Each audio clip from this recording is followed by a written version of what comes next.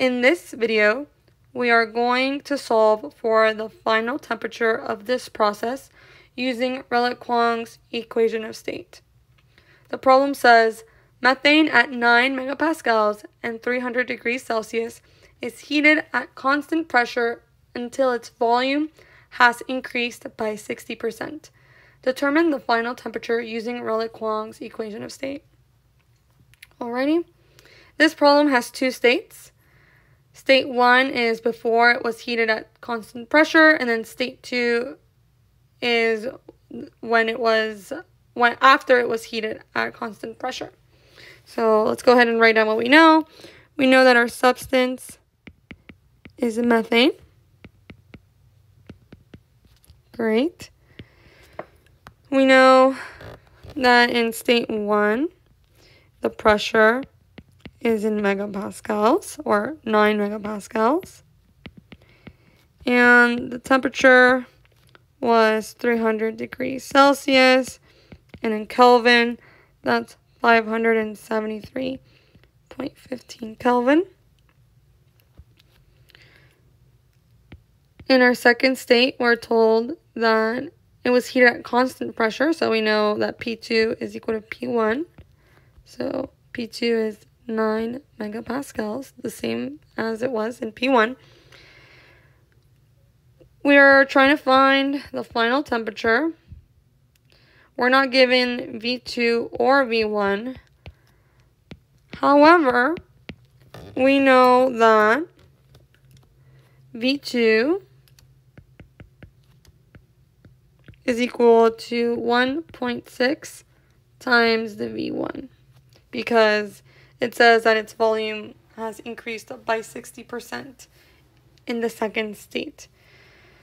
So in order to solve for T2, first, in our plan, we have to solve for V1 using Redlich Kwong's equation of state. Our second step is solve for V2 using star equation. And then our third step will be solve for T2 using Redlich Kwong's. Alrighty, in order to solve for Redlich Kwong's, we're going to need our critical temperature, our critical pressure, and our critical Z value. These are all tabulated numbers. You can find them in the back of your textbook. Or if you don't have a textbook, or if your textbook doesn't have these numbers, you can look them up on Google by just searching up what's the critical temperature of methane or what's the critical Z value of methane. They should be, if not the same, at least very similar to the values that I have at the back of my textbook, which are these. After I'm done with that, I'm going to have to decide what my R value is going to be, because my Redlich Kwong equation of state is P equals RT over molar volume minus B prime minus A prime over the square root of temperature times molar volume plus B prime. My R value will depend based on the units that we have. We have Kelvin in both our temperature initial and our critical temperature. And the other set of units that we have are megapascals and bar. We need those to match in order to start solving. I'm going to go ahead and keep everything in bar. So I'm going to go ahead and convert 9 megapascals into bar. And then I'm going to look for an R value that has pressure in bar and volume or temperature in Kelvin. So I'm going to look through here. This is in my textbook. I'm not going to use my first R value because it's atmospheres, neither my second one, or this one, or that one. Pascals, nope. Kilopascals, don't know. Finally, bar, and then we have Kelvin. I'm going to go ahead and use this one. You can use whatever R value as long as your units match. So I'm going to go ahead and use that one. I'm going to go ahead and rewrite it and also the units so that I can keep myself as organized as possible. My R value is 83.14 and the units are centimeters cubed times bar over gram mole Kelvin. Great. I think I have all the parts to start solving for using Redlich Kwongs. In order to solve for Redlich Kwong, or to solve for A prime and B prime, you're going to need your critical volume. Your critical volume equation or formula is this one, 0.4278 over critical Z value times, no, just kidding, that's not it, just kidding. My critical volume formula is R times TC ZC over PC. After plugging everything in, you get 83.14 times 190.6, because that's my critical temperature, times 0.286, my critical Z value, divided by my critical pressure, which is 46. After plugging it into your calculator, you get that your critical volume is 98.5238. Again, I don't really care about units because I already figured out what my units should be at the beginning by comparing it to my R value and then converting everything to the units that I want already. So we continue. My A prime formula is as follows: 0.4278 divided by ZC times R VC TC over, and the exponent for it is 3 divided by 2. Plug in everything that you know.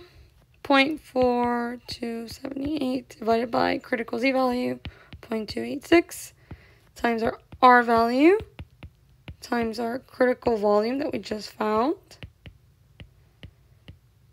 times our critical temperature, 190.6, raised to the 3 over 2. After doing all of that and plugging it into a calculator, you get this big number here. That's great. Our B prime formula is 0.0867 over ZC VC. We plug everything in. My critical Z value is 0.286. My critical volume is 98.5238. After plugging it into a calculator, we get 29.8672. Great. Now I plug everything into my actual Redlich Kwong equation of state. And we're solving for V1, that's state 1. So my pressure in my first state is 90. And remember, we're going to use the 90 bar because that's what matches our R value. And then my R value is 83.14. My temperature is 573.15 divided by my molar volume minus B prime, which was 29.8672, minus A prime, which was this big number,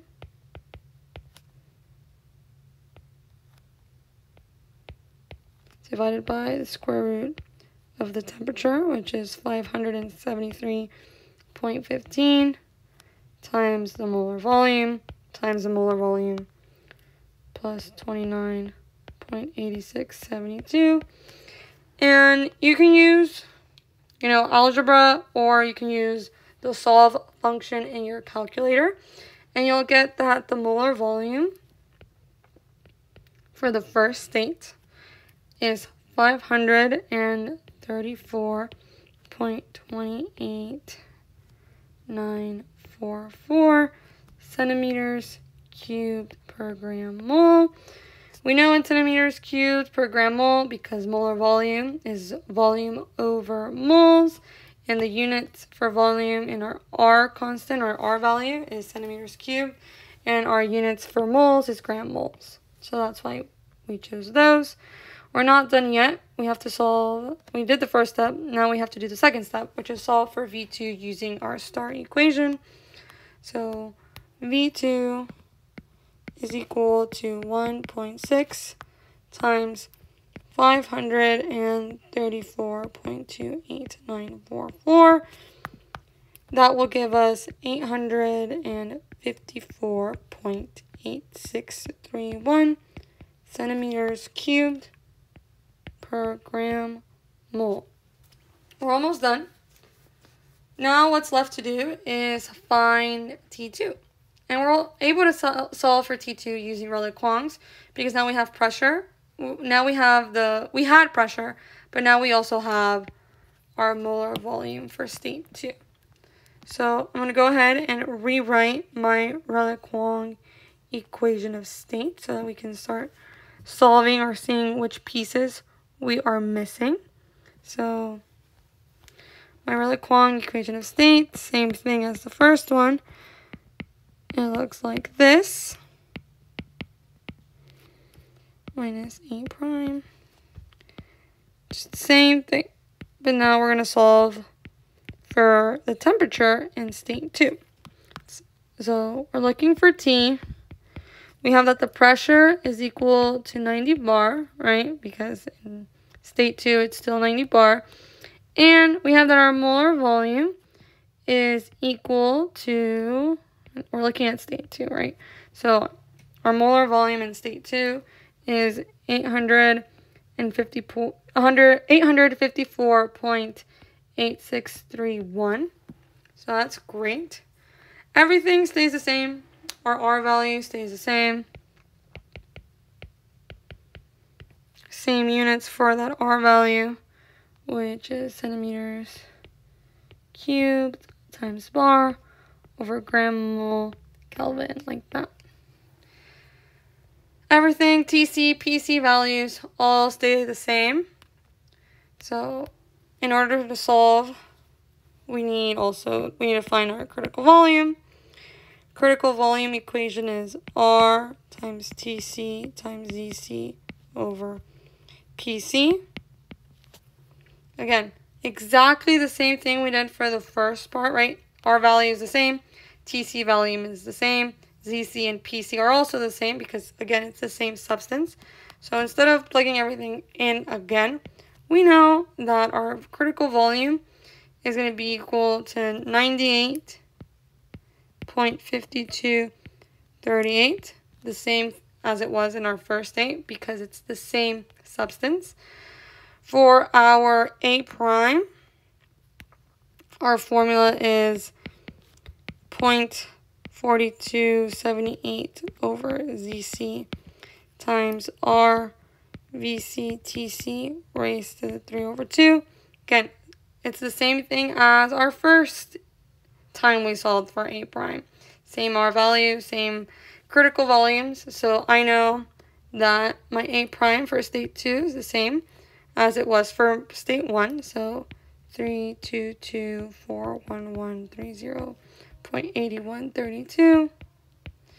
And I know that my B prime as well, since the formula for B prime is 0.0867 over ZC times VC, which is the same thing as my first B prime. So B prime is going to be equal to 29.8672. We plug it into our Redlich Kwong equation of state finally. So my P2, 90 bar, times 83.14. However, this time we're solving for temperature. Divided by our molar volume, which in state 2 is 854 0.8631. I'm just going to leave it like that. Minus 29.8672, which is our B prime. Minus A prime, which is 322,41130.8132, divided by square root of temperature, which we're trying to find, times our molar volume. Our molar volume in state 2 is 854.86. I'm just rounding. Plus our B prime, which is 29.8672. Again, you can find out what temperature is using algebra, or you can just do it by using your solve function on your calculator. And after plugging it into your calculator, you get that temperature is equal to 907.10895. Or I'm just going to round and say that my final temperature is 907.109 Kelvin. And that is it for this video. And also this is going to be my last example for Redlich Kwong. My next video should be about how to use Lee-Kessler to solve for pressure, volume, temperature, and things of that nature. So make sure you take a look at my next video.